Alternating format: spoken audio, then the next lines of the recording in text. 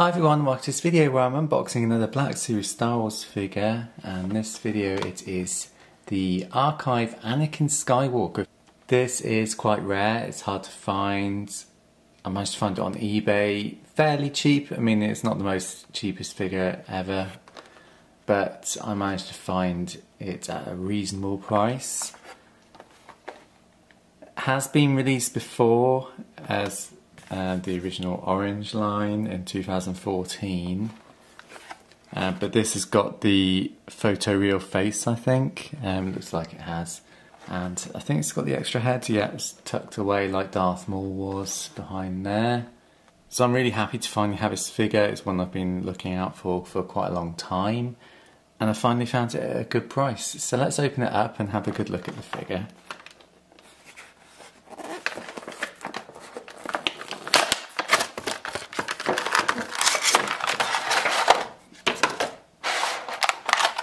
So let's get out the packaging.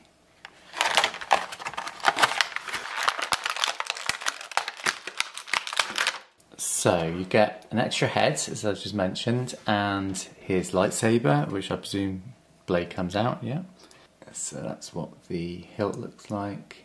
It's really nice. Show you the extra head. This is him, obviously, when he's turned to the dark side and gone psychotic is an understatement. So yeah, you can see he's got his like Sith eyes going on. It's really nice sculpt to that head. And then we've got the actual figure. So this is Anakin with his normal head when he's still a Jedi.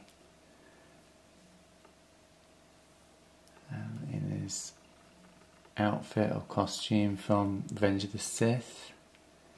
Very nicely done. It's got a mixture of soft plastic and soft fabric goods as well, which is a nice touch to the figure. So articulation, his head is very manoeuvrable, it can move up and down very far.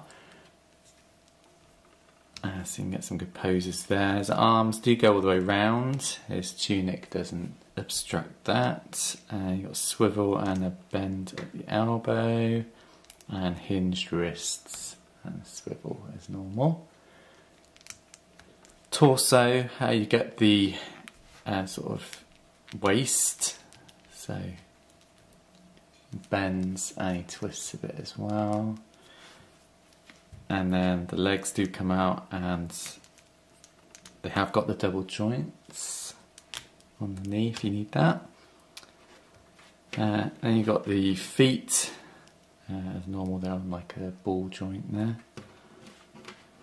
So standing up wise, he stands up first time, not too bad anyway. Yeah, so there shouldn't be any trouble posing him.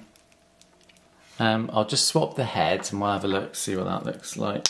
They are pretty similar, it's just his eyes and more of a like washed out appearance. That's his Sith look. I probably will keep his original head on him for display purposes, I think. I just prefer him like that because I'm a Jedi guy, not a Sith guy. So let's just pop his lightsaber in his hand.